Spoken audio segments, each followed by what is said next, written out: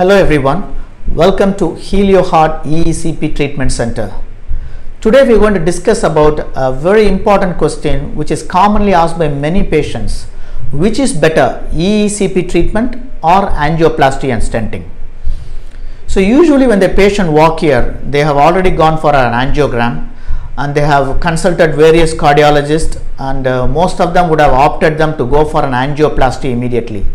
So when they enter the clinic, they are already in a panic and asking us whether they may be able to avoid an angioplasty and whether EECP would be effective.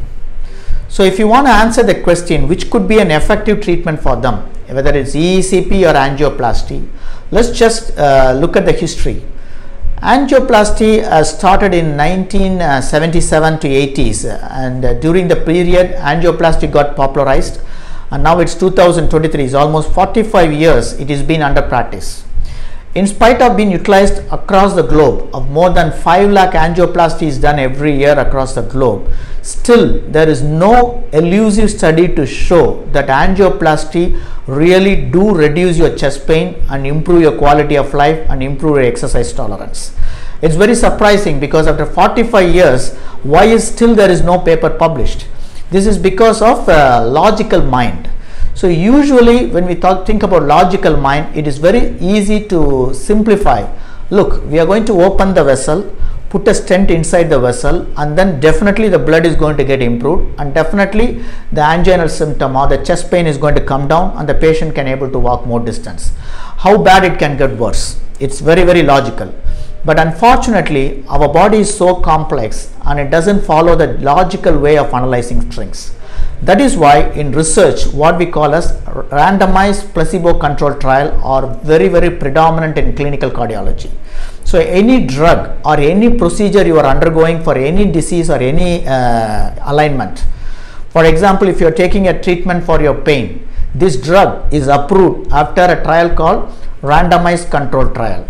Or example, if you are taking a medicine for your stomach pain or you are taking a medicine for your cancer, all these drugs are approved after rigorously going through a randomized controlled trial. And then I can ask you a question back. Did angioplasty really underwent this trial? The answer is no, not until 2017. Until 2017, even though there are various reports about the efficacy of angioplasty in stable patient like a single vessel disease or double vessel disease, mostly it is agreed it would improve the symptoms. But in 2017, the first randomized placebo control trial was done on angioplasty. So what is this randomized placebo control trial? Let me put it in a very simple way. So there is a group of patients where they are on medical management, and then you put them on an angioplasty. So they have undergone angioplasty, and then another group of patients, we call it as a control. So they do medical management, but they were made to believe that they gone for an angioplasty. So in fact they are wheeled into the cath lab or your operation theatre, they given anesthesia, but they have not put any stent.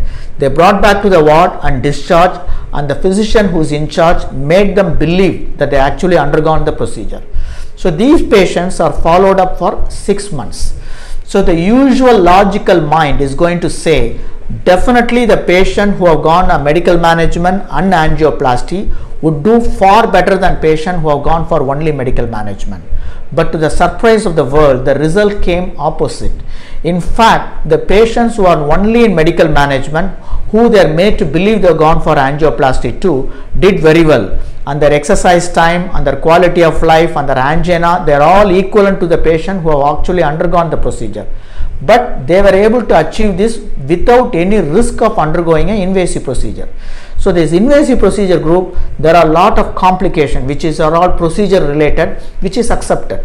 So in fact this trial has created a lot of doubt, and this is what we call as a placebo. So why did the patient who did not go for an angioplasty did show some improvement? This is called placebo effect, because this patient was able to think that they have actually gone through the procedure and they placed a stent and now the problem is resolved. So they become happy and they started doing their exercise as routine, and they even forgot the symptoms. The status remains the same, but there is no symptoms. So this is a powerful effect of placebo. That's a patient's hope that they have improved. So this trial has questioned the efficacy of angioplasty because doing an angioplasty did not improve the symptom at all. Now let's come to another treatment, because we are comparing EECP with angioplasty. Now EECP is now in the market for almost 20 years. As soon as the EECP was approved, the first placebo randomized control trial was carried out in 2000, and here they did the same thing. A group of patients, they actually undergone medical management, and they did a 35 hours of EECP treatment, and there is another group, they went for a medical management and they were made to believe that they actually took EECP. In fact, they came every day for 35 days to the EECP treatment, but the pressure given is suboptimal. It means they have not given enough pressure to alter the blood flow at all. So they followed for 1 year, and in fact this EECP did far better than angioplasty in this group of patients, because the patients who actually undergone the real EECP, they felt more better, the symptom is less, their walking distance is improved, and these are all preserved up to 1 year.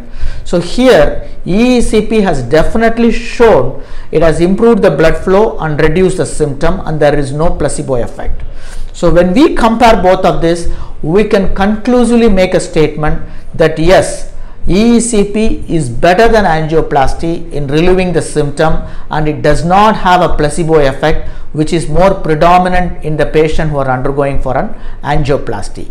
The reason is also well evident now. When you do an angioplasty, you are going to stent the vessel which is diseased. But the problem is not one vessel, the entire myocardium has low blood flow, because there are minor vessel blockage or micro vessel blockage in many where still there is a reduction in blood flow. But EECP, it increases the blood flow throughout the heart. It's not specific to one coronary segment or one vessel. It increases the entire heart blood flow to the heart muscle. So that's why we may conclude this video saying that definitely EECP would be superior to a angioplasty. ஒரு இருதய நோயாளிக்கு வந்து bypass surgery angioplasty சிகிச்சை முறை தான் முன்னாடி கொடுக்கப்பட்டுள்ளது. So இதற்கான மாற்று சிகிச்சை முறை வந்து EECP, Enhanced External Counter Pulsation, Heal Your Heart, Vaso-Meditech EECP Treatment Center.